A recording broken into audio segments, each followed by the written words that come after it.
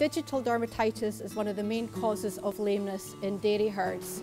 Here at SRUC's Crichton Royal Farm in Dumfries, they make a huge effort to tackling digital dermatitis and trying to control it within the herd to very low levels. Footbathing is very important in control of digital dermatitis, and the farm has recently invested in a 4-metre long concrete foot bath for effective control of this disease. Milking cows are put through the foot bath once a day and 5 days a week.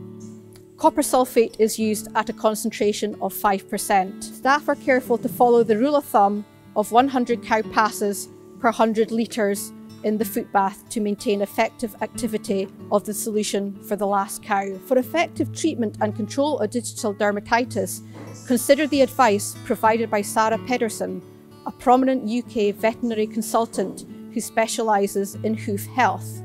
All cows should be inspected in the parlour and have their feet washed, taking particular care to inspect the heels and between the toes. A mirror or a torch can be used to pick up sites of infection. Treatment of active or recurring lesions should be immediate, and every single case should be addressed. Ideally, treatment should take place in a crush, as success rates are thought to be slightly higher than when treating the cow when she is standing. Topical antibiotics, such as oxytetracycline sprays, should be applied to the lesion. Treat for 3 consecutive days, or until the lesions have started to heal.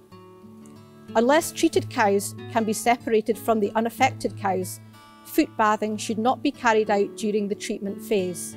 Commence with foot bathing only when all treated lesions are covered by a thick black scab and are no longer thought to be painful. The length of the foot bath is important. Aim for at least 2 and preferably 3 dunks of each hind foot. Foot bathing will prevent dormant lesions recurring and new ones starting. It should not be viewed as treatment for digital dermatitis, but very much for control. Digital dermatitis is a big welfare issue in many dairy herds, and it can greatly reduce your profits. Lame cows do not produce as much milk, and they're potentially more difficult to get back in calf as well. Therefore, early detection and prompt treatment is critical to the overall welfare and productivity of the herd.